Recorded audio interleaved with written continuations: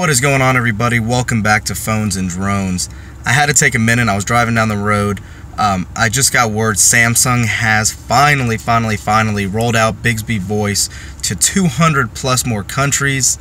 Today is the day that a lot of the people that have been commenting on my Bigsby videos have been waiting on. If you are in the UK, Australia, I believe India, and a whole bunch of other locations, you need to fire up Bigsby right now and get that update. It is way overdue. You have been waiting patiently. There is one catch though.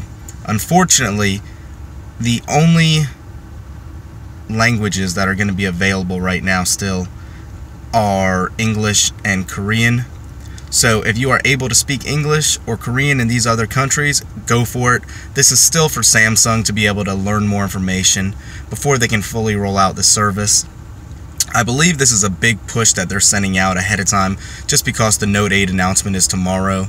They want to be able to say they launched it in additional countries, not just 2 countries across the world. It's kind of a ploy on their part.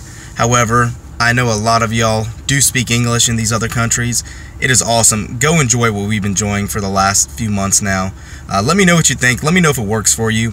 I did hear if when you go launch Bigsby, if the update is not there for you, you need to clear your app cache.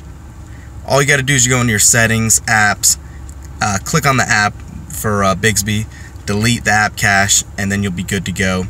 Leave a comment down below. Thumbs up this video for me. Let me know if it's working for you. Let me know how you like it. Give me some feedback, alright guys? I'll talk to y'all a little later. I can't wait to hear back from y'all.